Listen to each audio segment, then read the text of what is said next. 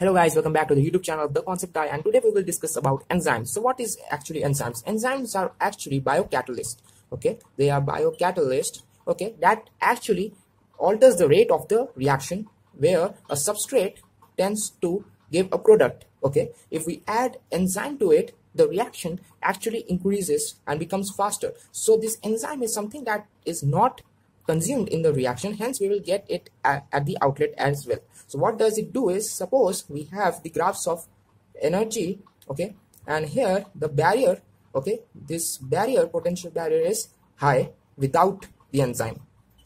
Without the enzyme, without E, it is actually higher from reactants to products. But if we use enzyme, so with enzyme, this barrier decreases like this, hence taking less effort and less time to get the desired product. Moving on to the next part is that how this enzyme helps, okay? So let this be our enzyme E and this be our substrate, okay? So what they do is the substrate goes here, okay?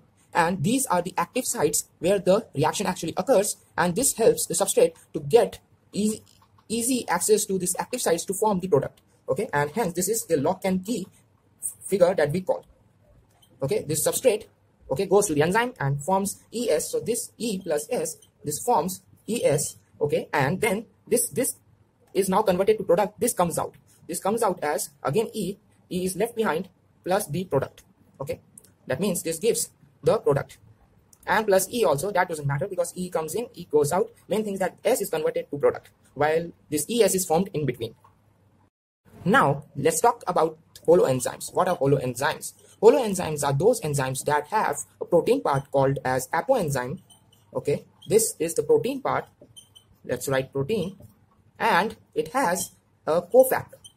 This cofactor is actually a non-protein part, okay? This cofactor is non-protein part, could be some heavy metals like magnesium and etc.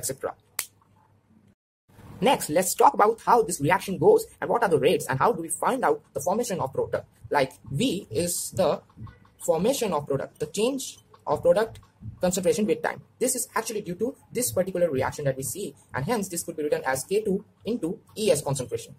But the problem is, what is this ES concentration? How to measure it? Because this is the lock and key and we cannot really examine whether and at what amount it is formed. So let's see, there are two methods for this to find this ES. One approach is the rapid equilibrium approach.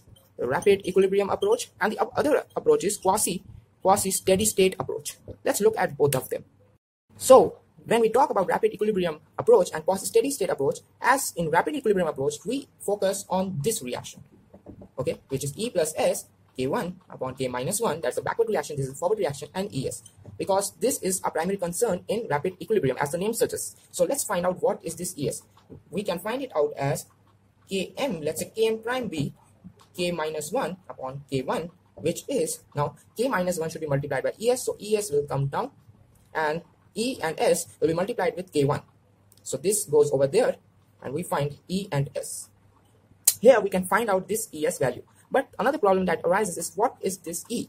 What is this E? So let me just tell you what is this E. This E is actually, okay, if let's say initially we had enzymes E0 concentration of enzymes, out of which some formed ES, some formed lock and key, okay?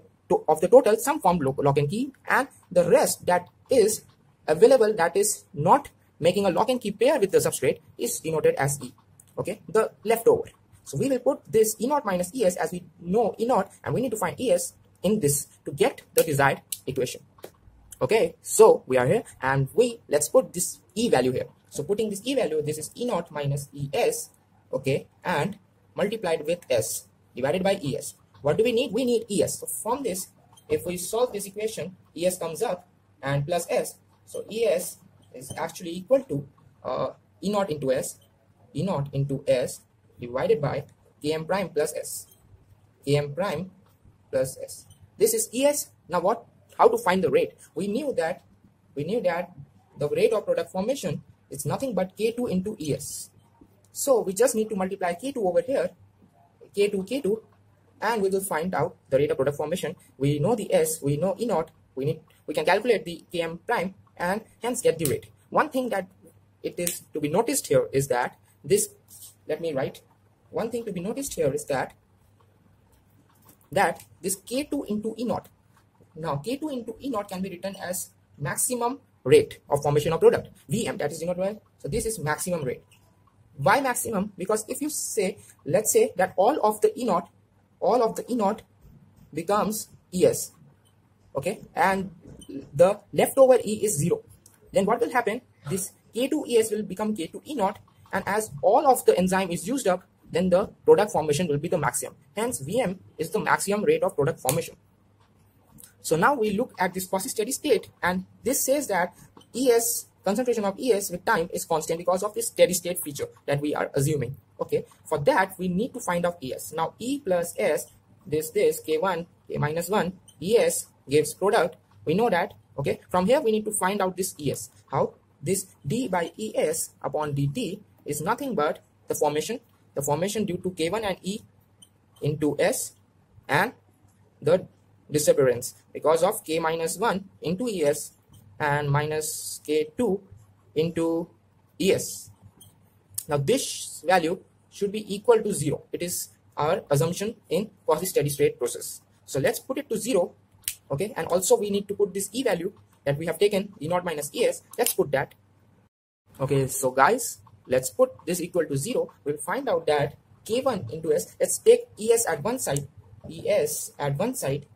and we find out that if Es goes there, so K1 into E into S divided by K2 plus K minus 1. Let's put the value of E. So finally we get E naught into E naught minus Es, K1. Let's take this K1 down. Okay, let's take this K1 down. That will be helpful if we put this K1 down. Okay, if we take this K1 down, then we can write it as a constant Km. Okay, not Km prime, Km. So let's write it. Es is equal to Es into Km is equal to E naught minus Es into this S. So Km plus S, and that goes down. So Es is coming out to be E naught into S divided by Km plus S, right? Again, to get the rate, we can multiply with K2, and again we see here that this K2 E naught is actually Vm, that's the maximum rate of product formation. So both equations are quite similar, except that in quasi-steady state, this is Km, and for rapid equilibrium, it was Km prime. Okay, let's write that. So we saw that in these two methods, the difference was that Km prime was taken here as K2, K minus 1 upon K1, backward upon forward in equilibrium. Now here the Km was all that is taking up the disappearance of Es. So that constants were K2 plus K minus 1, and the formation is K1. This K2 is the only difference in between Km and Km prime. And the final equation that we got is that V is the formation of product, which is given by Vm, the maximum product formation rate, into S divided by K plus S, where this K can be Km prime for rapid equilibrium and can be Km for quasi-steady state. Now guys, let's finally look at some of the plots. Okay, our first plot to determine this Km and Vm values is that LB plot. Okay, the LB plot, which considers the reciprocal, double reciprocal. So we have V is equal to Vm into S. Let's write it S only. It's better to write it S only because bracket seems to sometimes confuse us. So let's write this S. S is actually the concentration of substrate. Okay, let me just rub it. Yes, so Vms into Km plus S. And let's take the reciprocal. Taking the reciprocal, this will become 1 upon, so it's Km upon Vm into 1 upon S plus SS 1 upon Vm. This is the intercept, this is the slope. If we plot 1 by S and 1 by V, okay, the plot should be a straight line. Okay, a straight line with this and Km, and that slope. Okay, this slope is coming to be, so let's not take over there, that's too high. So this will be slope of Km upon Vm, and this will be 1 upon Vm if this is 1 upon S and 1 upon V. Okay guys, let's move to the second plot, that is EH plot. plot, okay, the second plot, plot, where we will modify the equation by multiplying, because this was 1 by v, and let's take v over here and vm over there. So this will be vm is equal to v plus km v by s, and hence we can see here that v is equal to vm minus km by s into v. We can plot v versus v upon s here, and that will be also a straight line with a negative slope. Now the last plot is similar to LB plot. Last plot is just similar to LB plot, and that is HW plot, Hans-Wolf plot, where what we do is we take this S over here. We take this S, okay, we take this S over here and here. This will give us S upon V, okay, versus S. This is the slope 1 upon Vm, and this is the intercept. Just remember two things, that the plot will be always this S and V are the things that are always in the plots as Y and X mostly, okay. These two have the relations. Rest everything, Vm, Km and Vm, this everything is something that we need to find out as slope or intercept. I hope you like the video. Please like, share and subscribe, and wait for the part 2.